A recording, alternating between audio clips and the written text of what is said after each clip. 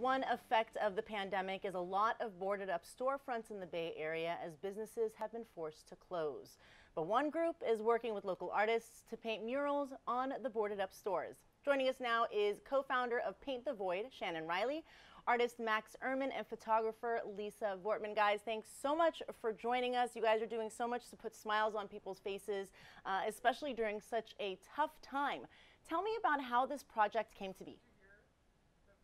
Thank you for having us. I am a co-founder and owner of a company called Building 180 that focuses on placing public artwork and also doing interior design. And really the nature of what we do is wanting to beautify everything that we come in contact with. So when everything started shutting down and as a reaction to COVID, a couple of friends had reached out. There's actually an article in Mission Local that was apocalypse chic, and we started seeing boards going up in tons of the neighborhoods, and it was really just depressing and really sad. So friends reached out and asked if we knew any artists and friends that could help either board up some of the shops and place murals on the shops. And we just started reaching out to friends. Max actually was one of the first that we reached out to, and we wanted to see if they could get involved and see if we could give back and help small businesses in need and try to beautify our cities. So Max, yeah, we reached out to you, and why did you say yes, I guess? For me, it's very personal as well. The neighborhood we started in is Hayes Valley, off Hayes and Golf. And I actually live in that neighborhood. So to walk through the urban context every day and see what was once a very active and energetic community to be boarded up, I wanted to give back. And I wanted to, if art can do that, it can be a bridge between what's happening right now as a positive, then I was happy to be a part of it and be able to spend my energy and time and, just kind of beautify this urban landscape that we're seeing right now and make it into something that's a little bit of a happier feeling. And that's the problem. A lot of these stores shutting down, it's losing the city, and the various neighborhoods are losing their vibrancy in these murals with the colors and just, I mean, these are beautiful pieces of art. They're just kind of bringing back some of that vibrancy that unfortunately is not there because of the pandemic.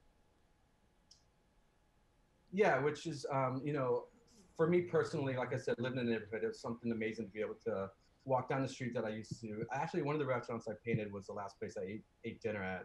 So it brought it full circle, and I'm just happy to be able to contribute in any way that I could. And also get other artists involved and move over to other parts of the city. And really just, we're hoping to change the landscape into a gallery that people can enjoy on their daily walks. Now, how do you, I'm sorry, go ahead. Go ahead, sorry about that. It's been really an incredible community outreach. We've been fundraising so that we can pay the artists, very small stipends. And so most everyone is donating their time and energy to this. We've had over 400 people donate. So it's money raised by the community, given back to artists of the community. Like Max said, he's local to the areas that he's been painting. And we're trying to pop this up everywhere in San Francisco and the Bay Area. And we've even started helping consult some other people in LA and New York who are trying to do similar efforts. It's just a response to obviously a really rough and hard time, and to bring any color into somebody's day, I think, is really our main mission. And hopefully, to Max's point, we can continue doing this for a long time. Art is really empowering for a lot of different people in different ways. Now, these pieces are relatively large paintings. These are large murals. How long does, let's say, a typical, and I mean, I don't know what typical would be, but how large would the average, I guess, painting that you've done, Max, or any of the artists that have done thus far, how long does it take around, like a rough estimate? Well, it depends on the scale. These boards that we're typically painting are usually about 8 to 10 feet tall by about 20 feet long. If you're using spray paint, it's a very fast medium. On average, 2 to 3 days for a spray paint, but a brush artist will take a little bit longer. It just depends on the medium and the scale. On average, we're looking at 3 days to turn these murals around, which spray paint can be a little bit faster.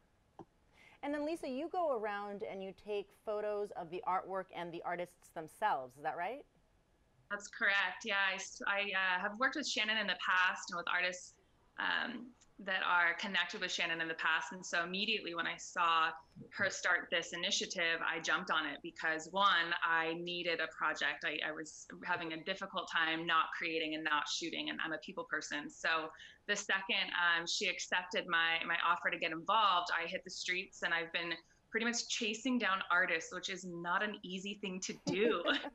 And I never realized it until now. And I'm one of those artists, but they're on their own time clock. They got to get materials. And to be honest, most of them have shared how difficult it's been to get materials right now. They're waiting in lines. They're trying to get the right colors, and in general, it's been a challenge, but they still show up smiling, and they kind of, again, I'm chasing them down, but touring around the city and being able to see the different neighborhoods and then being able to witness the walker-by is just pause, and it's from kids to the elderly to couples to just individuals who it just brings them a moment of pause and joy, as opposed to a little bit of this eerie feeling of emptiness that we're seeing right now in the city.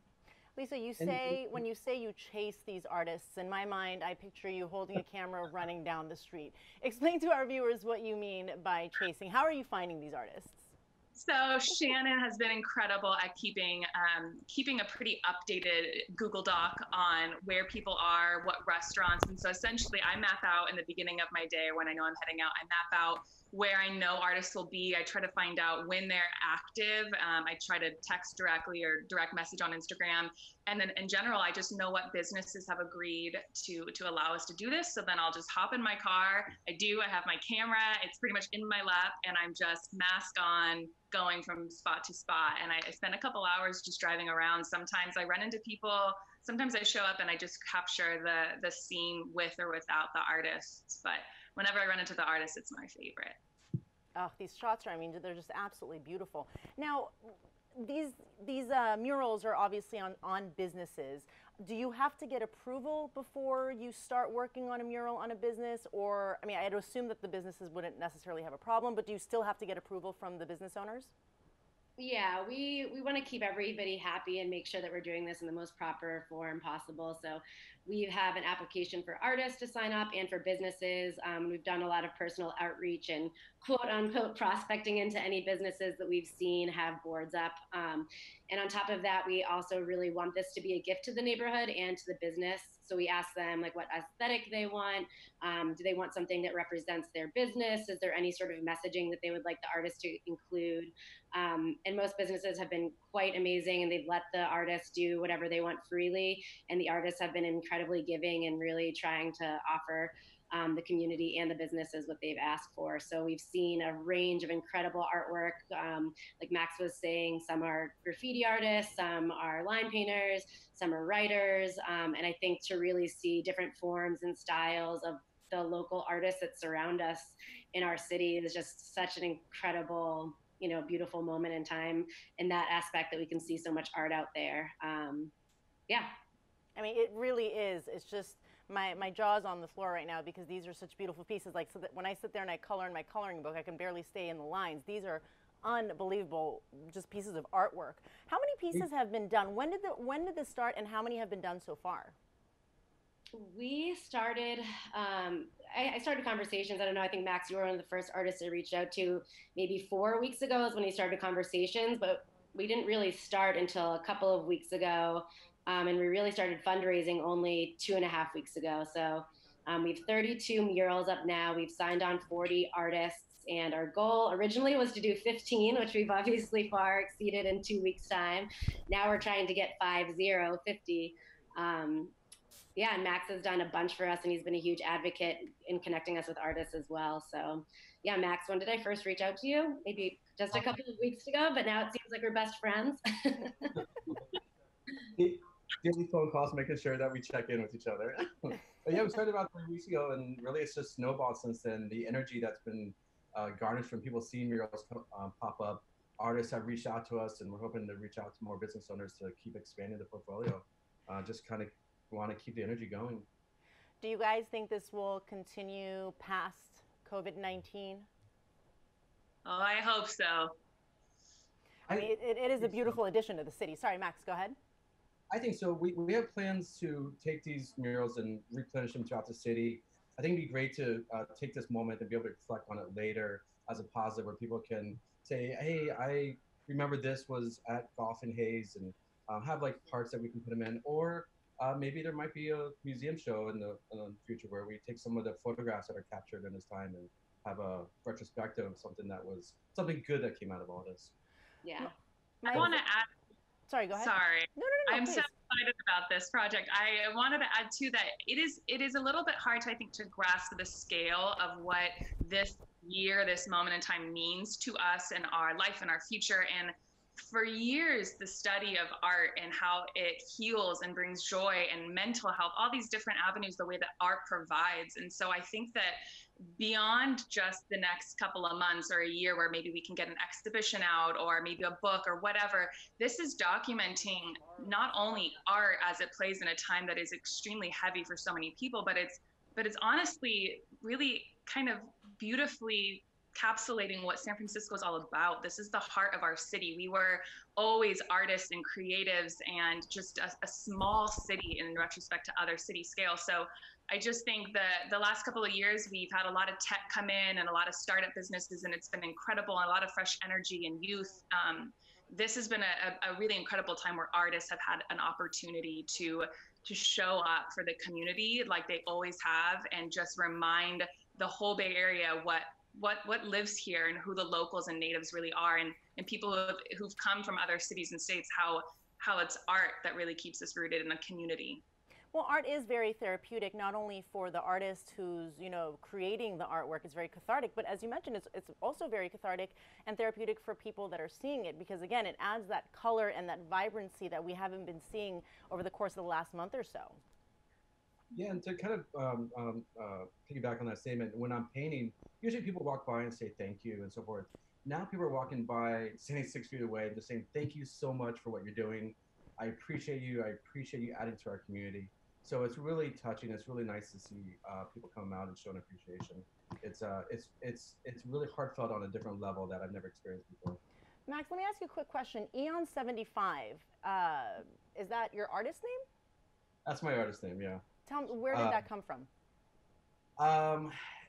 Every graffiti artist has a name that they're given. Mine stands for Extermination of Normality. That's because I usually paint abstract work.